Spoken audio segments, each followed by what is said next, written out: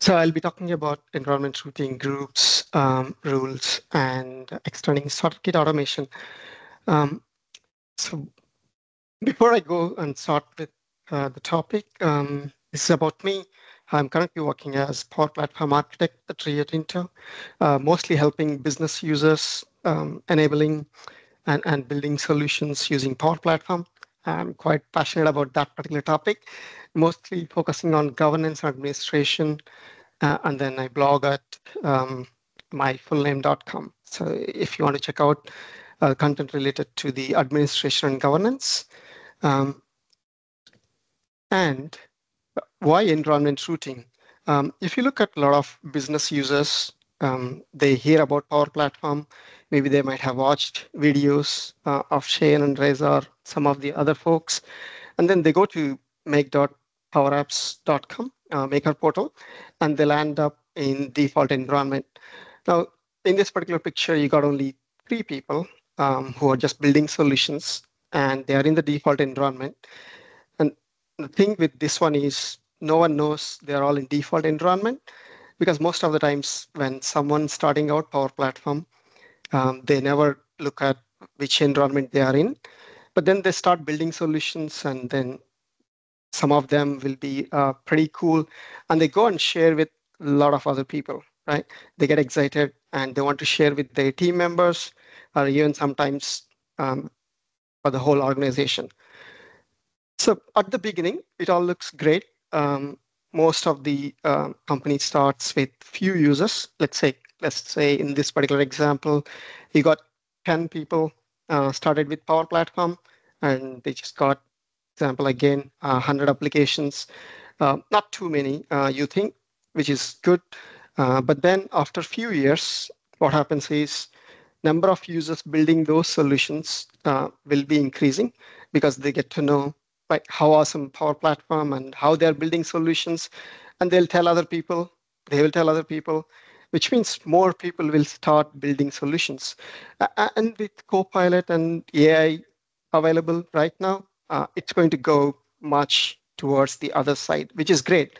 But again, all these people who are starting with Power Platform, again, building solutions in default environment, all of them, maybe 100 people, in future 1,000 people, all of them doesn't know they are actually going into default environment.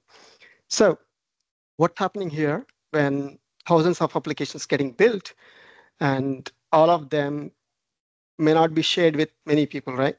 Someone just start with Power Platform and trying to build those solutions, and many of them potentially not go live, as in like die, unused apps and flows, a lot of other applications. And also there won't be any control, like as in to whom they could share with. And it's a big challenge for admin if you got one admin or maybe few people managing Power Platform as in whole, right? Um, so solution, Microsoft listened to the challenges that people are sharing with, and especially the admins and Power Platform owners. So they come up with a solution called environment routing. And what happens when you enable this particular feature, each of these maker will now, again, they don't know, they get a developer environment, again, without noticing, right? This is all happening in the backend that is being done by system, and each of them will get developer environment. So now they'll still go ahead and build solutions, but it's in one particular environment. And then all these environments will be grouped, which is called environment group. So you got a big basket now. All of them is within that basket. So what does it mean is, for all those environments, you can basically apply rules. So that's where you got predefined set of rules. One of them is sharing controls. So within the sharing controls of Canvas apps, you can say you are in developer environment now or development environment. You can't share with many people. So you can just set it to 2 people. So that means those applications that people are building, they can't share with other people, which is great. Now, the next thing would be usage insights. That means you can basically see if they got any power automate flows, as in like some of them could be. I have seen many cases where business users, again, a lot of people are learning, so flow would be running based on update action, and there would be one more update that could be running. So I have seen instances, it's like, again, without noticing, they would be building solutions. So you want to catch those using usage insights. And then one of the most important rule for me is maker welcome content. A lot of times, when you get into the environment or open maker.portal, you don't know exactly what you need to do. There was always options sending emails to people, but then a lot of people ignore emails from IT, right? Whereas in maker welcome content exactly tells them, okay, you are in developer environment and you need to follow these restrictions. There are a few more rules like solution checker enforcement, backup retention, and AI generated descriptions, but they are still in preview, a couple of them. But few rules itself is quite good and important if you wanted to leverage environment routing. Now, you know why and what, but how we are going to do it. It's a three-step process, but one of the step will be done by the system. So in the step one, you'll be updating the tenant settings and enabling developer environments. So that's what you do. Sorry. The second one is actually enabling the environment routing, and the system will potentially, further apply the rules on those environments. So before you make those changes, you got few prerequisites, and that is called the environment group, where all the developer environments will be grouped together, which is of type developer environments, as in all of them will be using Dataverse and also enabled as managed. Right? So you need to create a group and then provide a description. And once the environment routing starts, all of them get added here. And then on top of this particular group, there would be rules. So you can configure few rules, at least minimum one. So I would start with just sharing controls and maybe maker welcome content if you want to start. So those are pretty good and help you to get started with using those particular features, right? But there are other few things which are in preview, like I said, so you could leverage them as well. Now, once you set the prerequisites, the first step would be enabling developer environments at tenant level. So where most of the times, if you have a tenant, it would be only for specific admins. You might not be enabling them, but for environment routing, you should enable it for everyone. And then once that is done, the next step would be environment routing itself, where you got the developer environment assignments enabled. And then the next step would be within the environment routing, decide whether you want to do it for everyone or new makers only. So I would start with new makers only if you haven't started using environment routing rather than all makers. So that means new makers is someone within the Power Platform where they haven't built any solutions yet. And then you'll be using the environment group you created.